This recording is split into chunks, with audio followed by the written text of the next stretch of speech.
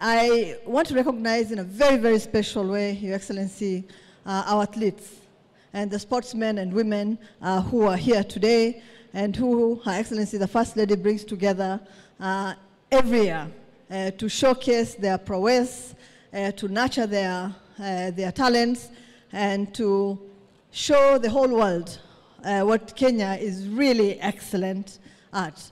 They are our amazing ambassadors, and we celebrate them every single day.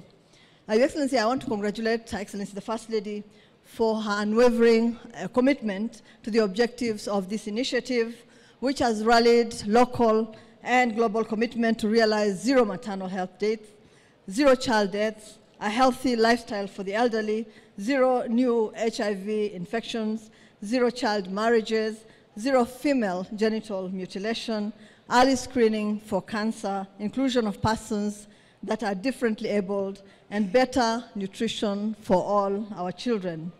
I am encouraged by the steady and impacting private-public partnerships that have continued to emerge in support of this initiative. As a result of your engagement, Your Excellency, millions of Kenyan women, children, and the elderly are enjoying better health care. We will continue to create spaces and opportunities to co-execute social development programs for the benefit of our people. The example set by our phenomenal First Lady will guide similar initiatives for many years to come.